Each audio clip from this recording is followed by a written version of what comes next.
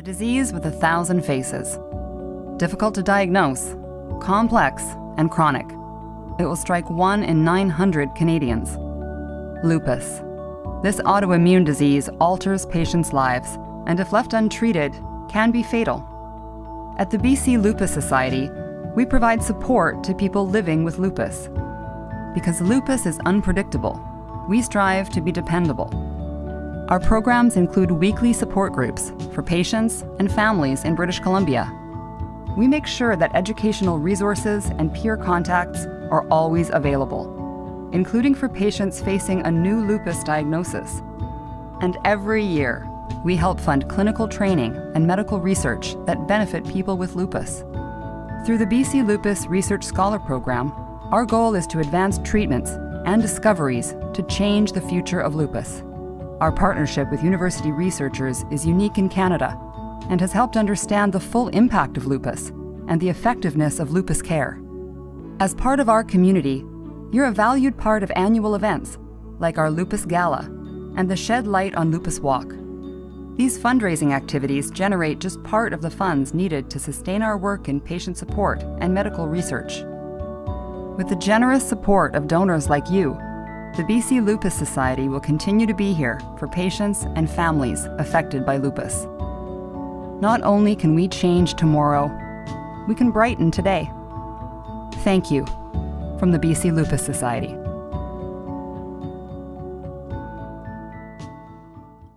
Hi, everybody. My name is Dr. Angela Hu. I'm a final year rheumatology fellow at the University of British Columbia in Vancouver. I will also be pursuing additional lupus training at the University of California in San Francisco. And in addition to that, I also plan on completing a master's in science in clinical epidemiology to further not only clinical care, but also research in the field of lupus. So without further delay, I'll start by sharing my presentation.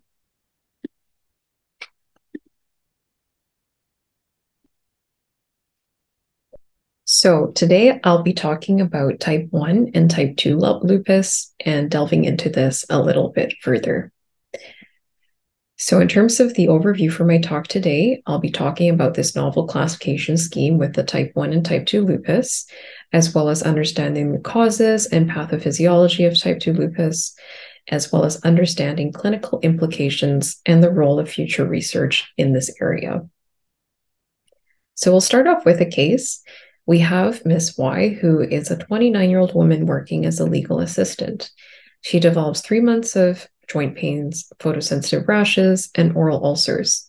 Blood work has shown a positive anti-nuclear antibody as well as low complements.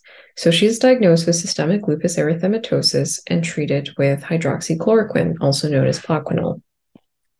So 5 years later, she has no rashes and her oral ulcers are infrequent. However, she still has widespread joint and body pain as well as significant fatigue. So her physician deems her disease as inactive and treatment is successful. However, Ms. Y reports that her disease is still quite severe with ongoing functional impairment, and she has not been able to return to work since her diagnosis. So where does this discrepancy arise, and how are we able to address this? So this is where this new classification system of type 1 and type 2 lupus comes in. So this was a novel system pioneered by David Pizetsky's group at Duke University and first described in 2019. So it is still quite recent in the lupus literature and hasn't been widely adopted yet. In this model, they propose that lupus can be divided into 2 broad categories, which they term type 1 and type 2. So with type 1 lupus, this is the lupus that we traditionally understand, where there's various different organ systems that can be involved, including the skin, the joints, kidney, lung, cardiac, neurologic, and so forth. In this picture on the right-hand side, we can see a patient with classic butterfly rash, also known as the malar rash, a cutaneous manifestation that falls in the realm of type 1 lupus. So in type 1 lupus, we understand that there are specific immune mechanisms that drive inflammation and that result in these specific signs and symptoms. So these type 1 symptoms are well captured in our commonly used disease activity indices, such as the SLE Disease Activity Index, or the SLEDI, which is commonly used in both clinical as well as research settings. So these type 1 symptoms can often correlate with blood work markers, such as dropping complement levels, rising inflammation markers like CRP, as well as elevated autoimmune antibodies like the double-stranded DNA. So what about type 2 lupus? This includes symptoms such as fatigue, widespread body pain, depression, anxiety, cognitive dysfunction, brain fog, and sleep disturbance. These symptoms often tend to be chronic and are not necessarily related to conventionally defined lupus disease activity. So, furthermore, these symptoms usually do not respond very well to therapy with immunosuppression or corticosteroids. Unfortunately, we know that these type 2 symptoms are often very pervasive and dominate in patient-reported outcomes and serve as poor determinants of both health status and quality of life. In patients with lupus, over 80% of patients have reported that they experience fatigue, as well as over 90% of patients reporting pain that has bothered them at some point in their disease course. So we know that these type 2 symptoms are often very prevalent in systemic lupus. Unfortunately, these symptoms are not very well captured on either our diagnostic or classification criteria, as well as other disease activity and damage measures. So in this proposed construct by David Pizetsky's group, they consider these type 2 symptoms to be direct manifestations of lupus, while at the same time acknowledging that these symptoms can be a result of many different factors. So this is a distinct change from categorizing each of these symptoms as different diseases, such as lupus with major depressive disorder or fibromyalgia or chronic pain. And this is a different way about thinking of lupus, in the sense that perhaps there are some immunologic mechanisms that drive patients with lupus to have these increased prevalence of type 2 symptoms, and we don't fully understand all of these mechanisms yet at this point. So what is the role of this classification system? Multiple studies have reported on the discordance between what patients view as active disease and what physicians view. And this is highlighted in that first case that I had presented at the beginning of my talk. As a result of these consequences, discordant views between patients and physicians, that can have multiple negative sequelae. For example, patients can feel unheard and dissatisfied with care. They may also have reduced adherence to medications, as they view them ineffective in treating the symptoms most bothersome to them. It can also result in missed appointments, seeking alternative care with other practitioners, as well as overtreatment with steroids and immunosuppressants, particularly in this COVID era, where some of our visits are conducted over telehealth. And without a full physical examination, sometimes it can be difficult to differentiate between pain related to active joint effusions or inflammation within the joints, or widespread pain, for example. And so that can result in unnecessary treatment with some of these immune suppressing medications. So what is the cause of these type 2 symptoms? Among cytokines abnormally expressed in lupus, we know that type 1 interferon is an important cytokine that has prominent effects on the nervous system. And they're in other diseases that have been historically treated with interferon therapy, such as hepatitis C or multiple sclerosis. We know the impact of interferon on the development of symptoms such as low mood and fatigue. So it's hypothesized that perhaps this interferon upregulation could play a role in the development of these type 2 symptoms in lupus. There was also a systematic review on genetic contributions of inflammation to depression, published by Barnes et al. In January of 2017, that also identified other genetic polymorphisms in various different cytokines, including interleukin-1, 6, 10, and TNF, that could potentially link pathways between immune activation and depression. Again, suggesting that perhaps these are not unrelated disorders, but that the interplay between immune activation may lead to other genetic polymorphisms that increase the risk of depression, low mood, and so forth. So in delving into these type 2 symptoms a little bit further, there was a study that was very recently published on the molecular endotypes of type 1 and type 2 lupus. This was published by Robel et al., again from Duke University, in just a couple months ago in January of this year. So in the study, they had included 18 patients, 9 with classic type 1 symptoms and 9 with classic type 2 symptoms. And they had taken their peripheral blood and analyzed their gene expression profiles. What they found was that there were specific genes that were enriched, or in other words, overexpressed in type 1 versus type 2, and that these differed. So in type 1 patients, they found that genes that were overexpressed included pathways involving interferon, monocytes, T cells, cell cycle, and so forth.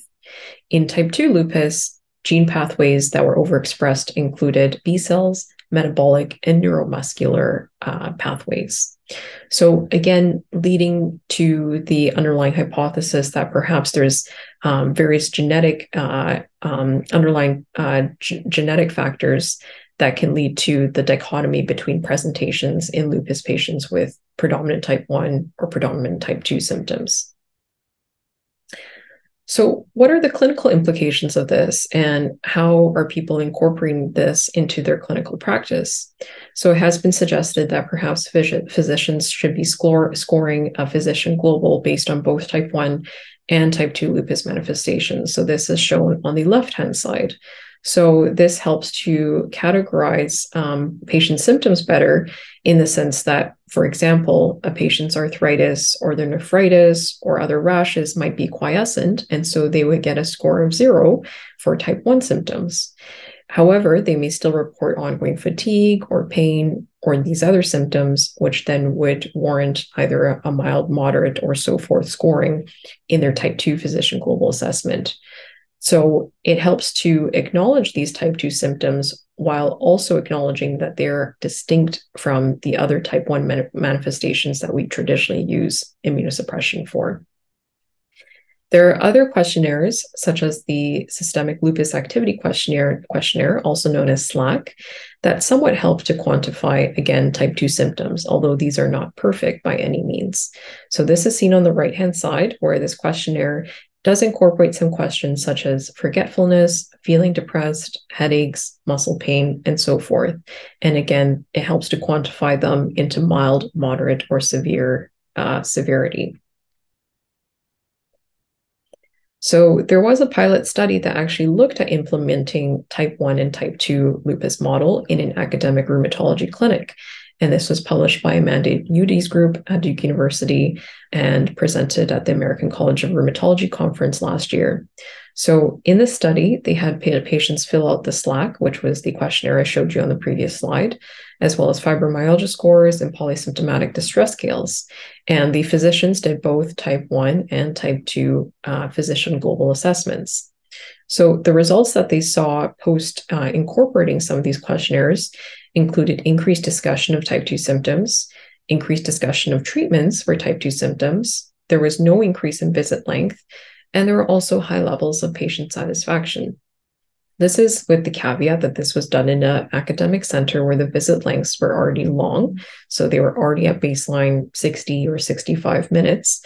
And so it could be said that by having already such a long visit length, it did not impact much in being able to increase the visit length a bit further. But overall, patients were quite satisfied. And there are some other centers in Canada as well, for example, in Manitoba, that have also started to incorporate discussion and objective documentation of type 2 symptoms within their visits. And again, anecdotally, it has been reported that patients are quite satisfied in having these symptoms better addressed and identified, although there hasn't been a lot of literature published yet in our Canadian landscape. So in terms of some adjunct treatments, there have been systematic reviews that have examined non-pharmacological treatments in addressing specific symptoms. And this was published by Fangham et al. In May of 2020. So they looked at various non-pharmacological treatments in addressing specific areas, for example, fatigue, and they included multiple different randomized control trials, which did find a positive effect for the benefit of exercise, specifically aerobic exercise, at least 30 minutes, 3 times a week. Otherwise, they also looked at domains like depression and, again, counseling, which could include group psychotherapy or biofeedback assisted cognitive behavioral therapy, was also found to be beneficial. And they also looked at quality of life, for which exercise and both counseling were helpful in improving this overall domain. So, in terms of areas of future research, this still remains an area that needs to be greatly explored, as it is, as I mentioned, still very early on in its infancy, both in understanding what is type 1 and type 2 lupus, as well as adoption of this, both nationally as well as internationally. And so, firstly, what we need to research is better understanding the underlying genotypes and immunologic mechanisms that drive differences in type 1 and type 2 symptoms. And only through our immunologic understanding of these type 2 symptoms will we be able to develop targeted treatment therapies. As of yet, our best therapies are these adjunct non-pharmacologic therapies, such as exercise or psychological counseling, but we don't yet have any specific medications that may be able to address these type 2 symptoms. That being said, there are some new medications or therapies that are in the pipeline, for example, anifrolumab, which is a type 1 interferon receptor inhibitor. And earlier, as I described, interferon does have an important role in the pathogenesis of fatigue and low mood. And so perhaps some of these newer medications remain to be seen whether they might be able to also benefit type 2 symptoms. Thirdly, it will also be important to quantify the burden of type 2 symptoms amongst our BC lupus population to understand the prevalence as well as the impact of these symptoms on the patients. And in being able to better understand that burden, only then will we be able to collaborate with other specialties and allied health professionals, such as psychiatrists, dietitians, and physiotherapists, in being able to develop holistic approaches to the treatment of lupus. So definitely an evolving area of research that remains to be explored. So that's it for my talk today. Thank you so much for listening, and to the BC Lupus Symposium for inviting me to speak. Thanks again.